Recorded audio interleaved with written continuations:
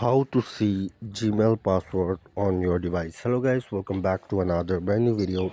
So today in this video I'm going to show you how you can see your Gmail password from your device.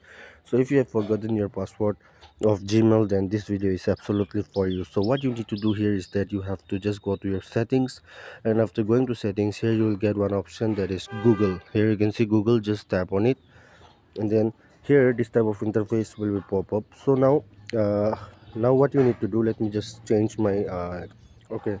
So now here you can see autofill option. Here just click on autofill, and then you can see autofill with Google. Simply click on it, and then here Google password manager, here on the option you can see, simply you need to click here, and then here just hold on for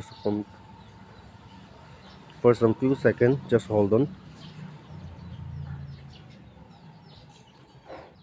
And guys, here you can see you have lots of password here. So to check the Google password, here you can see google.com. Just tap on it, verify it, and then here you can see you can just check out the password.